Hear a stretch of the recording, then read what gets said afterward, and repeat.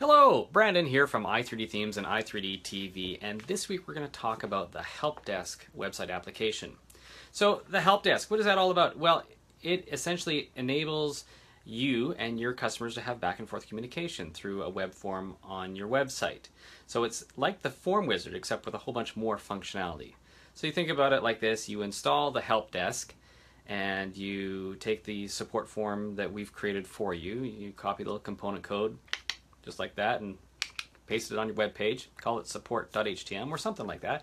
Even contact us and upload it up to the website. The next time your visitor goes to that page, they will fill out a support form. Now they might have to register for an account, which is just fine because we want to have all that information bundled together and associated just with their account.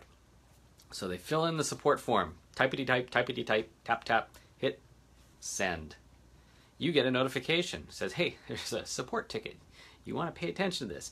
So you log into your account and you view that there's a new support ticket. You open it up and go, I think I want Colin to answer this. So you assign it to Colin and it gets put into his queue. Or you decide to answer it yourself and you hit okay. Let's we review it. Okay, no, I'm going to print off a copy just for our records here, and we can do that. Ooh, there's my backdrop right there. Hey, that's real-time stuff happening. So you then add to ticket, you type all your stuff in, you hit add to ticket, saves to the database. The user gets a notification and it says your ticket has been updated. Click here to go view that. So it takes them back to your website, and if they're logged into their account, then they can view it. If they're not logged in, they have to log in with their username and password, so that information is then secured. They view it, they go, I'm going to reply back. Tappity tap, tappity tap, add to ticket, and this communication thread can go back and forth as many times as you need. And of course the ticket can be closed after a time if you wish, and the end user can view a history of their tickets as well through their account. Pretty slick. And that is the Help Desk in a nutshell. Now you can create as many support forms or contact forms, if you want to call them that, as you like.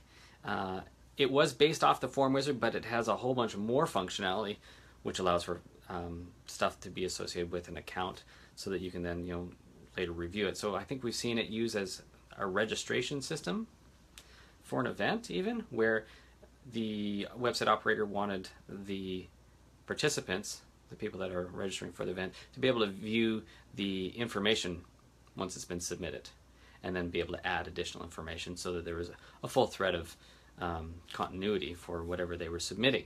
Pretty cool.